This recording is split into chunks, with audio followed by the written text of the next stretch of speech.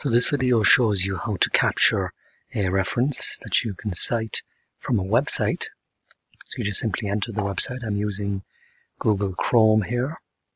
And it's a simple case of, again, I'm using MyEndNote, the capture reference feature. You just place it into your favorites and have the favorites bar visible. Just press capture reference. And then you'll be taken here to log in. And just wait a few seconds there. So there we are. It captures everything that's necessary from the website, date and so forth.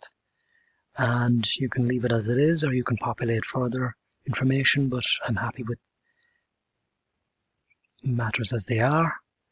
And it's just a simple case then of putting it into my particular group for my particular assignment.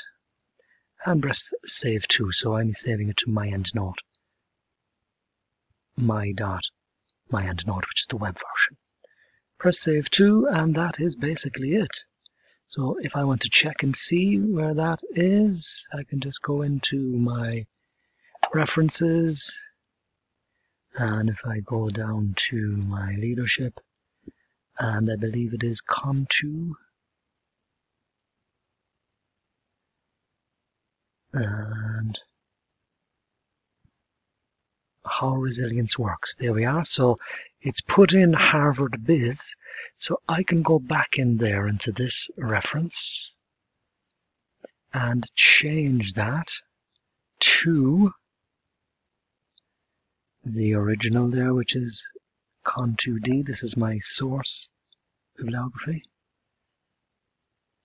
So if I go back in there, I should be able to change that. Now, another little trick is don't put any spaces between the first name and last for this particular reference material. And save that. Reference is saved. So if we go back again into my references, and there we are.